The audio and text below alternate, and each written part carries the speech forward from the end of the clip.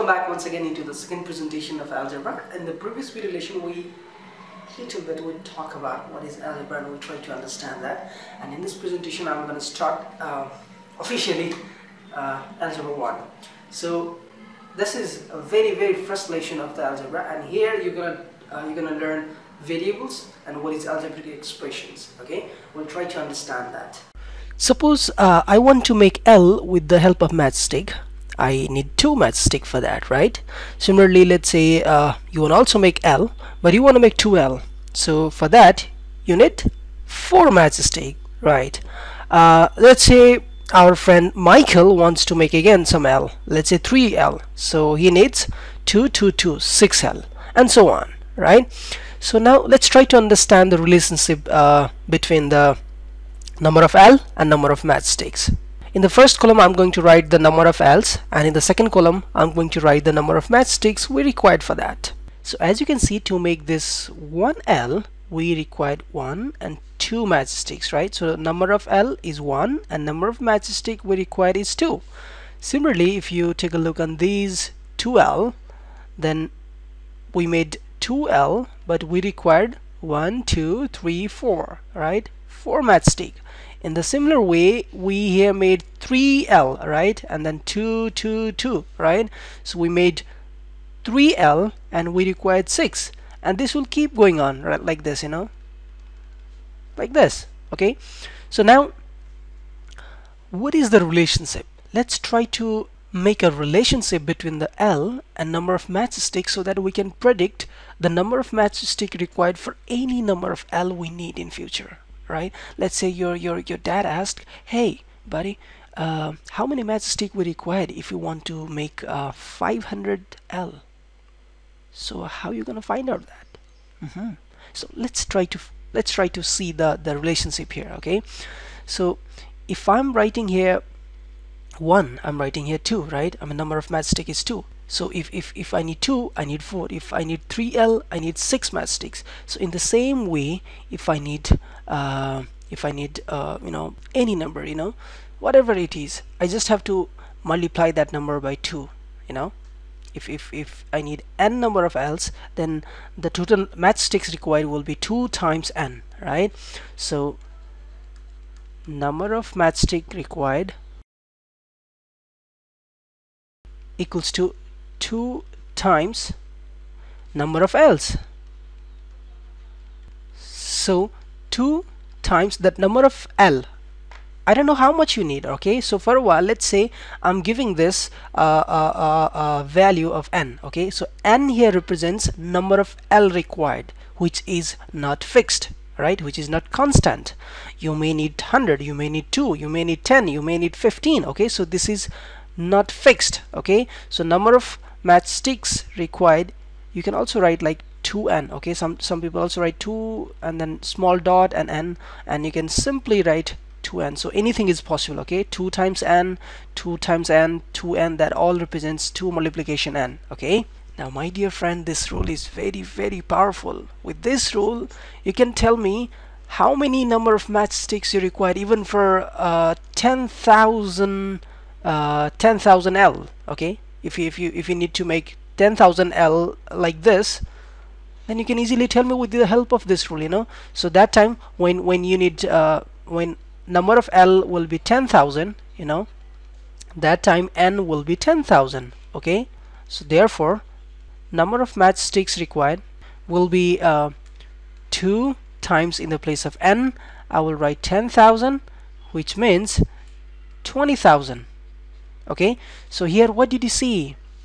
This n, you know, this is not fixed. This is changing according to the number of L we need. So number of L we need, that means n, and it is changing continuously. So in algebra, the thing that changes continuously, we most of the time represent by an alphabet. Okay, and that alphabet whose value continuously varies, continuously changes, is called variable.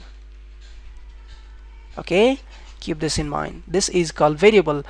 In the name itself, it is written, you know, variable, which is changing all the time. Okay, and the expression that we make, you know, like 2n, this is called algebraic expressions. it is a kind of rule or a system that gives you the number of matchsticks. Sometimes it can give you any kind of result, you know. Sometimes it can tell you the number of workers working in a office, or the amount of the salary you can get, or the total profit. Any kind of relationship you can form with the algebra. You know, algebra makes your life very, very easier. In practical life, algebra can help you a lot. Every time it will help you, whether you're going to buy notebooks, or you're going to buy, you know, some books in the store, or you're going to buy some CD, music, anything. Everywhere algebra works. All right, and I'm going to give you more and more examples that we use in our daily life. All right, and then you will learn algebra, how it is important in our day-to-day life. Okay, and then you learn more what is algebra. Okay, so we're gonna learn this theoretical thing as well as the thing that we use in every day as algebra.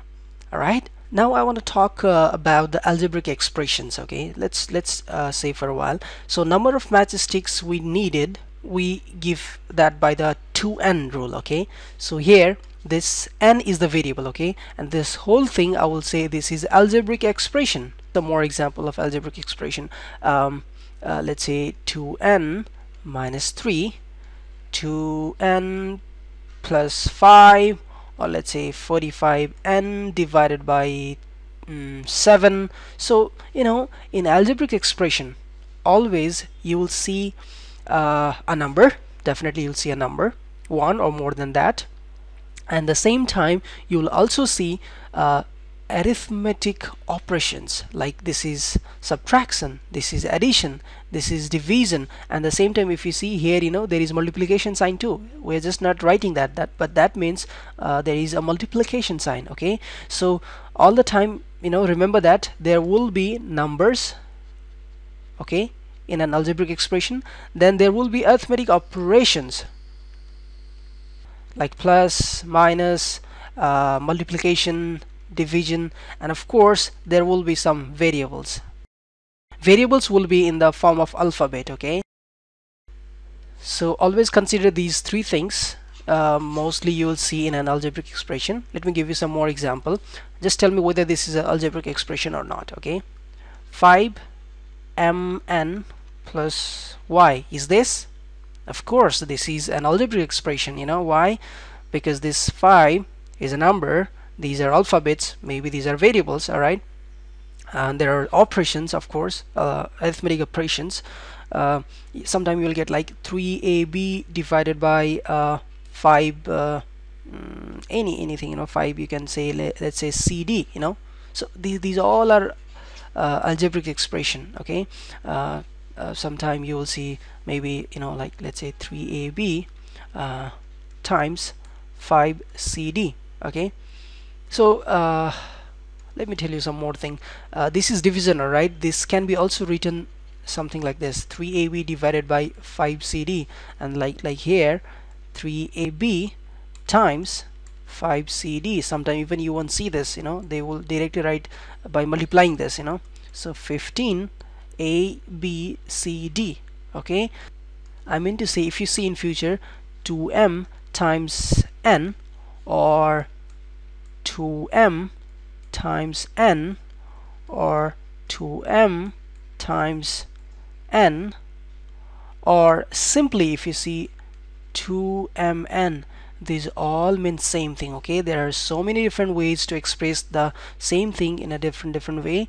Right, this thing 2m times n, or you can say 2m dot n, 2m times bracket n, 2m multiplication n, 2mn, these all are same, and these all are examples of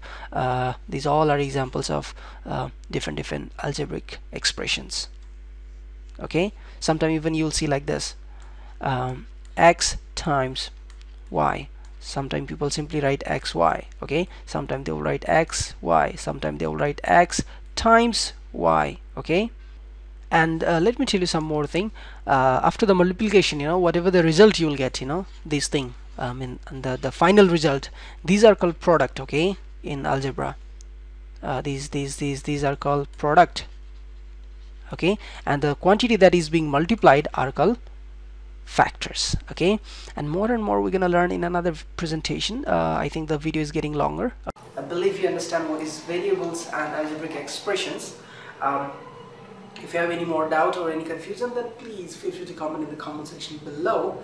Next relation is here. Don't forget to subscribe to this channel and catch me on Facebook as well as on Twitter.